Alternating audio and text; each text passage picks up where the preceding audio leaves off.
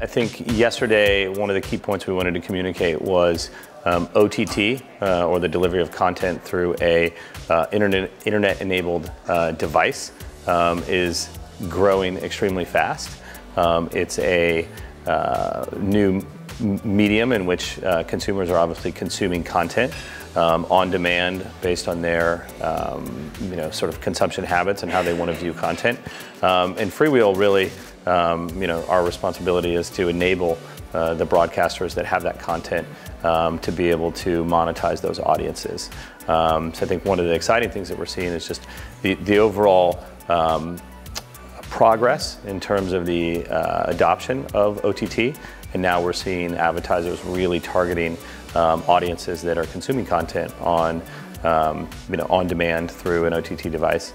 And we're obviously enabling those consumers to be reached. The real benefits of OTT are the fact that it is an IP-enabled environment, and so I think it is very early in OTT as a medium, and so we're now starting to see OTT being adopted at scale.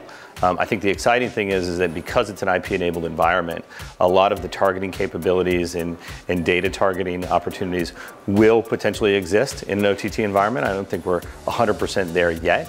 But you can assume that over time we will be able to target specific audiences in an OTT environment.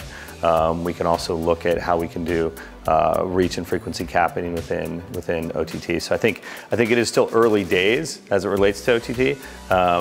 The good thing is that we do have the ability to marry some of the benefits of digital advertising in an OTT environment, and that will only grow over time. I think we're going to see just a continual evolution, and so to predict 5 years from now what television is going to look like, I think right now we're really trying to predict what it looks like 6 to 12 months from now. I think one thing is for sure is that live content will still be consumed in a television environment. How that content is being consumed, whether it's in an OTT type application or on a phone, that's obviously going to change and evolve. And I think what you'll see is the ability to plan digital advertising campaigns across multiple environments, which will also take into consideration traditional linear television as well as live television planning. And so you'll see really a unification of all of the screens, including really what is the most important screen is linear television and kind of live television. I think one of the biggest opportunities is really OTT itself as a medium. A year ago, a couple of years ago, OTT was kind of this new environment. People are actually consuming live sports on a Xbox, for example.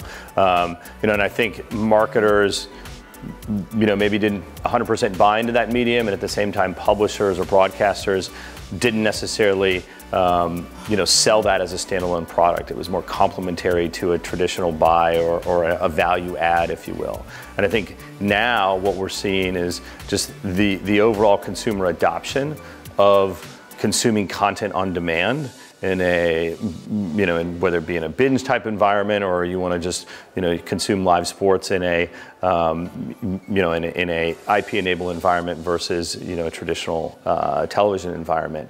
And I think what you're now seeing is marketers are going after that specific audience, and they're targeting OTT as a format. And because we now have consumer adoption where it is, we can do that at scale.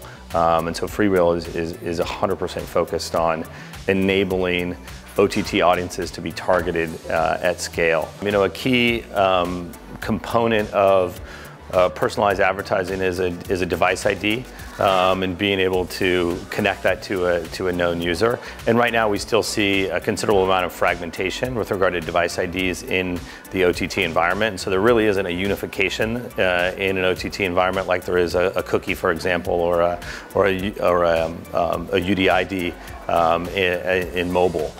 So I think we still need adoption of a universal identifier in an OTT environment. That really will unlock then the ability to personalize an ad, similar to what we do in sort of desktop digital video or mobile, where RTB and programmatic, we're looking at every single impression on an impression by impression basis, using a unique identifier to then target a specific ad for that user or that audience.